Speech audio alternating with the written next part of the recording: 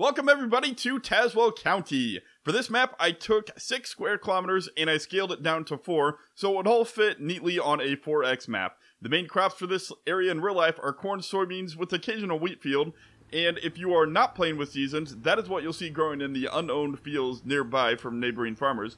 However, if you are using seasons, I have configured accurate weather data and patterns based on Peoria, Illinois, which is the closest city with the needed historical data. With seasons, the only crops you can grow are corn, soybeans, wheat, grass, and oilseed radish. Of course, the beauty of seasons is that you can use a geomod to grow other crops or change the temperature around. Be advised that Tremont Co-op only accepts corn, wheat, and soybeans, just as they do in real life. Keep that in mind whether you are playing with or without seasons. I tried to make the map as realistic as possible. In real life, the fields are right next to each other. However, due to the limitations of the game engine, I could not replicate this. It did not feel realistic to put grass in between fields. That would have felt totally fake. Instead, I just put separation and a dirt layer. Once you own neighboring fields, you'll be able to expand the border a little and play just like they farm in real life.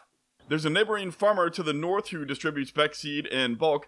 Sunag is where you can buy your dry and liquid fertilizer in bulk. It sits in the southeast corner of the map nearby Tremont Co-op.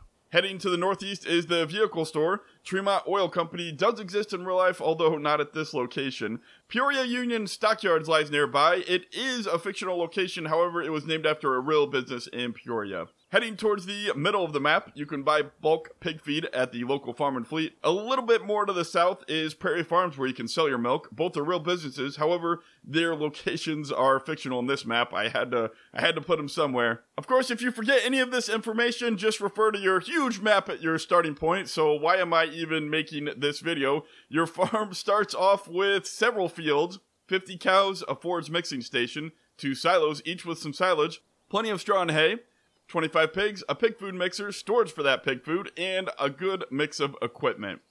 I spent a lot of time getting the traffic right on this map. The cars move at 55 miles an hour, however, they will stop in time unless you pull out right in front of them, so just drive carefully.